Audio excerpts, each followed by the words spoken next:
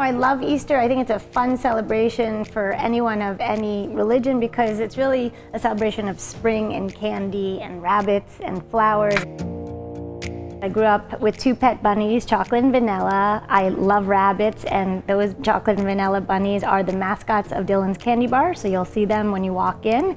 And it still remains one of my favorite times of year for the store. We have so many colorful products. So we have egg-shaped candies like jelly beans, Cadbury cream eggs. Now the jelly beans come in millions of flavors. The Cadbury cream eggs have so many different fillings. Right here are 2 different Jelly Belly flavors. We have French vanilla and cappuccino.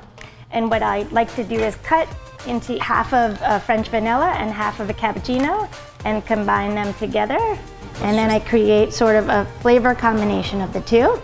Okay, so I'm gonna stick them together. And that's really good.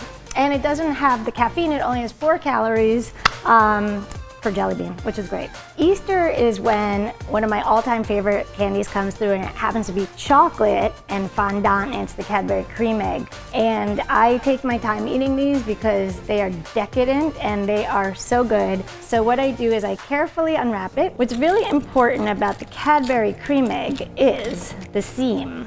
So I'm gonna go down the seam to make sure I have a clean break.